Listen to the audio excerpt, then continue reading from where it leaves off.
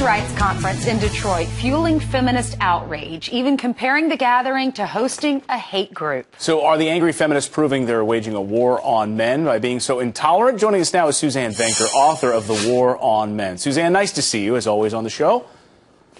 Thanks for having me.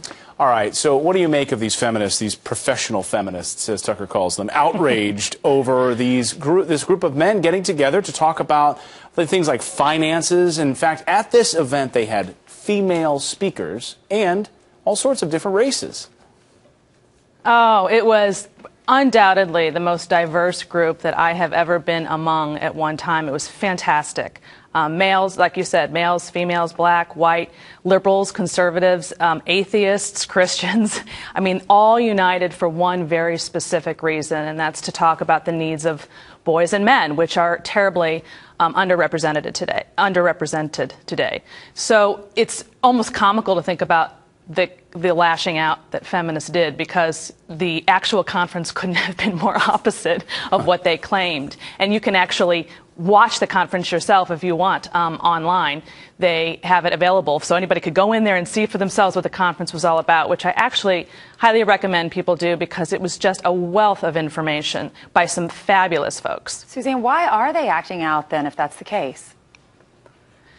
Okay, so the biggest divide between what's called the MRAs, the men's rights activists, and feminist activism is really very simple, and that is that feminists blame all social ills, all the problems that we have, really, especially regarding marriage and the family, education, jobs, and the like, on the patriarchy. You know, whenever something goes wrong, it's the man's fault, and it's the system, and it's all messed up.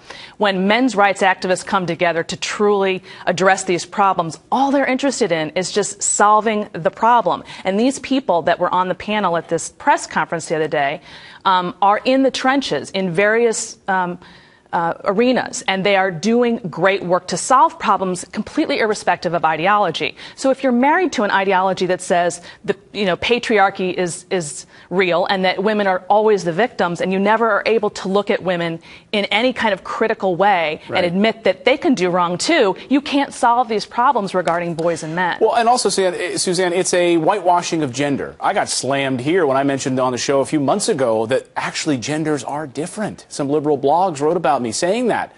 Outrageous that there are differences between men and women, biological differences that we should be embracing, not trying to whitewash, and that's what these feminists want to do. Those are the two things. That they're stating that there's no differences between women and men, and the fact that the patriarchy is alive and well and, out to get you, so to speak, and we have to, in order to achieve equality, redo our entire system. So the point is, anytime someone tries to speak out and address the real issues that revolve around the male-female relationship, marriage, family, domestic violence, by the way, goes both ways.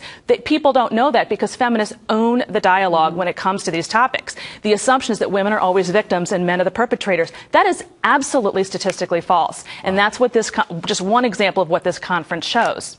Where can people go and watch that conference, by the way? Is it posted online somewhere? So if they go to the conference was put on by A Voice for Men, and they've become pretty much the dominant men's group globally. And we had people there from Australia, by the way, the UK, from Maine to California to the South. And it's called A Voice for Men. So if you go to avoiceformen.com, everything's there, and you'll find it. And you can make up your own mind what you think about men's rights and what's going on here, because we feel that it was a very pivotal event, and it's just beginning, and it's not going to go away.